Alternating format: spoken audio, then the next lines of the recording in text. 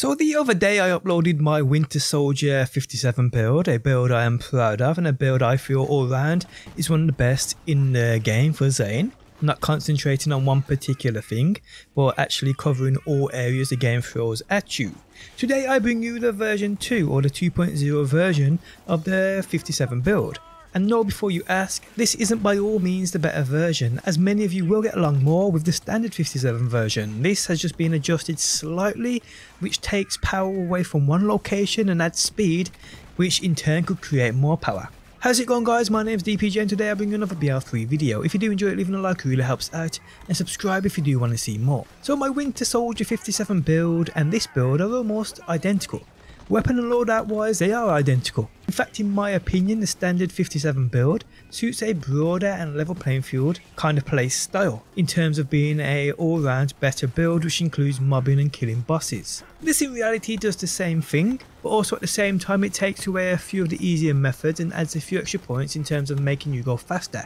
So taking more RNG damage out of the equation and substituting it with speed, which you will always have. Now I know many people on my standard 57 build would have said you should have done this, you should have done that, but this is a build I've been playing around with for absolutely months now, trying to perfect it. When they added the extra so many points with the level cap up to 57, there were a few things I could experiment with. The standard Winter Soldier 57 build I posted a few days back is an absolute amazing build, no two which ways about it. But this version, this 2.0 version of it, probably in the eyes of many of you advanced Borderlands players will say it's a better version. Now I know because most people won't want to go back and watch the entire video I posted the other day, I'll run you guys through the entire build here just at a quicker pace. If you want details on how this works and how each individual perk works, check out the older video in the video description. So weapons, we are using the redistributed, the lob, the sickle and the Maggie, a mixture of certain weapons, but weapons to be honest are up to you. As more weapons become better with nerfs and so forth, you can add and take away from these. All these weapons though I am using here are my go-tos, and I do switch individual ones in and out for obviously different variants of the same weapon, and sometimes my lob does get substituted for my anarchy, just depends on what I am playing. But all of my weapons, all of the ones I use on this build, I always look for the one anointment of, while Sentinel is active, gain 100% of bonus cryo damage.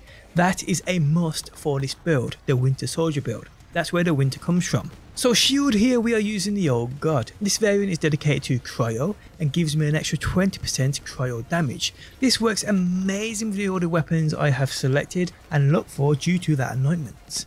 Anointment on the shield is also beneficial to this build, giving us movement speed while Sentinel is active. Speed equals power, people. More speed, more power. Class mod we are using the Seen Dead, as its benefits are just way above every other class mod for Zane in this game. What this does is, whenever Zane damages an enemy with his weapon, he has a chance to automatically activate all of his kill skills.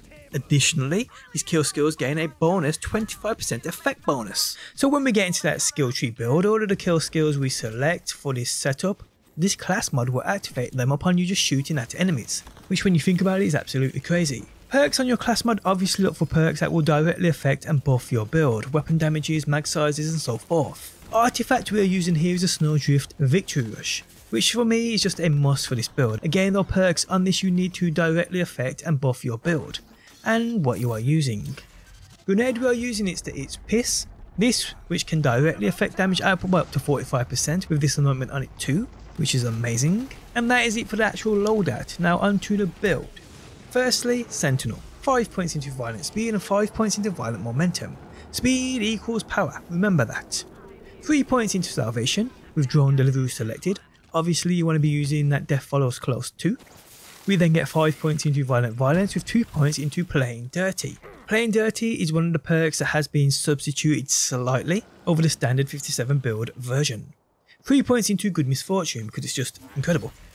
We then have the Seen Red selected. Sentinel is the first action skill we use, with the augments of Bad Dose and Static Field coming into play. Moving on to Digiclone, 5 points into Synchronicity and 3 points into Prey, then 5 points into Donnybrook, and then 2 points into that Duct Tape mod. This is another one that's had a point substituted from it.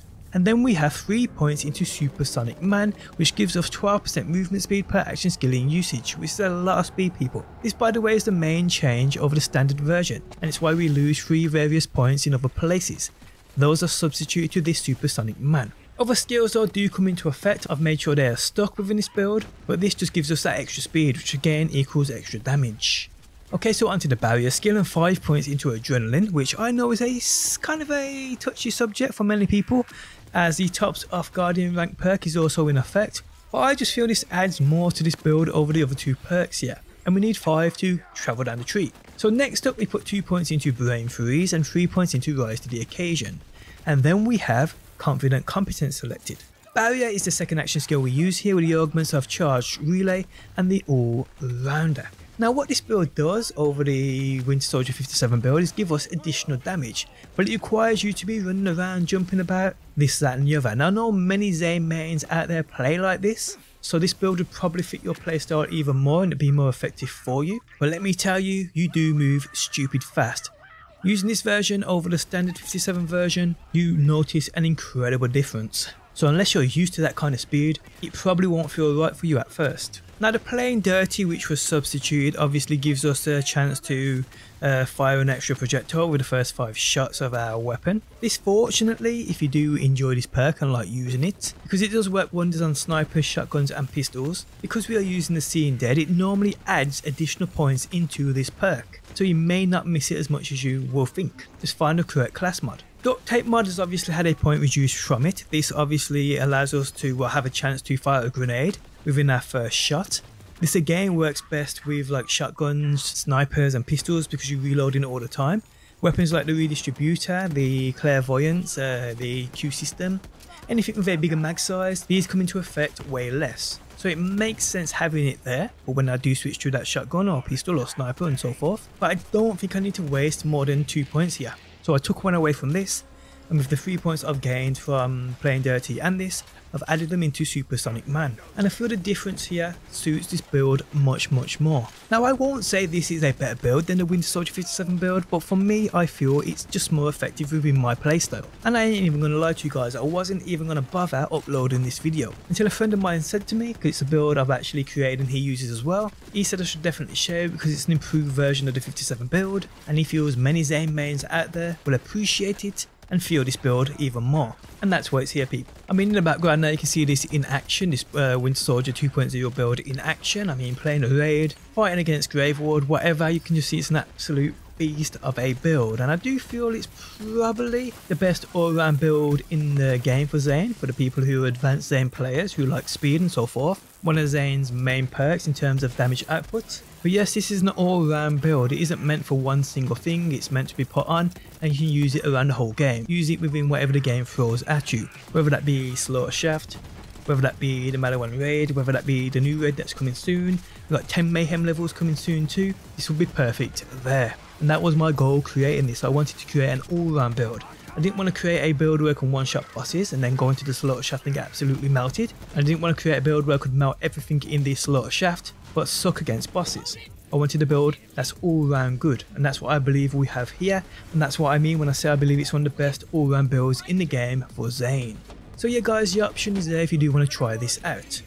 Like I said, it requires no new gear at all you need to do is respec and then jump aboard this. I mean, if you don't like it, change back. That's completely up to you. Now the standard version is linked within the video description if you have no idea what I'm talking about.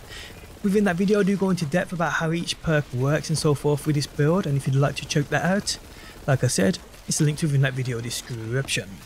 So yes people, this is the Winter Soldier 2.0. Try it out, let me know what you think about it, and I hope you enjoyed the video. On that note, we have come to the end. If you guys enjoyed it, leaving a like really helps out. If you're new around here and want to see more Borderlands, be sure to subscribe, and if you never want to miss a video upload, you can turn notifications on by hitting that bell button.